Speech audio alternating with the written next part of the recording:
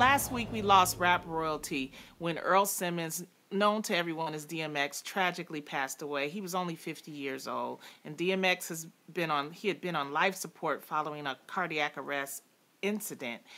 And his family said in a statement that he was a warrior who fought till the very end. Now, DMX often used his music to speak about his struggles with addiction and his upbringing, selling millions of records and receiving 3 Grammy nominations. He was also the first musician to have his first 5 albums reach #1 on the Billboard charts.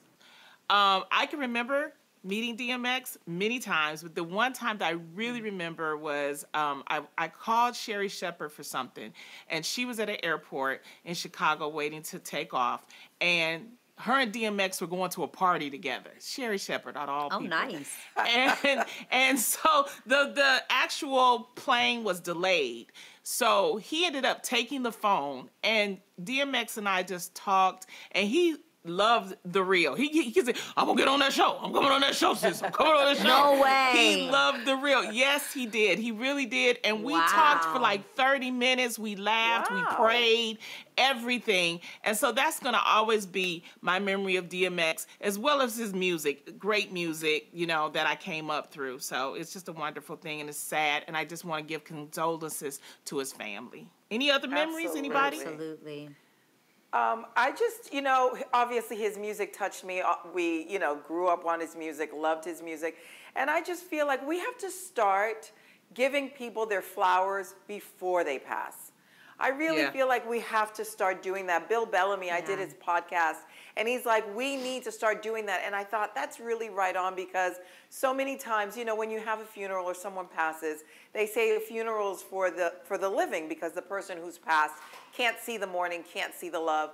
And I think we have to start doing that and just making people know that they are loved while they're here. So condolences to his family, and his legacy will live on. That's right. And the nice thing, too, was the verses. The verses that he did with Snoop Dogg. That was really an eye-opening. It was one of his last appearances, but it was great.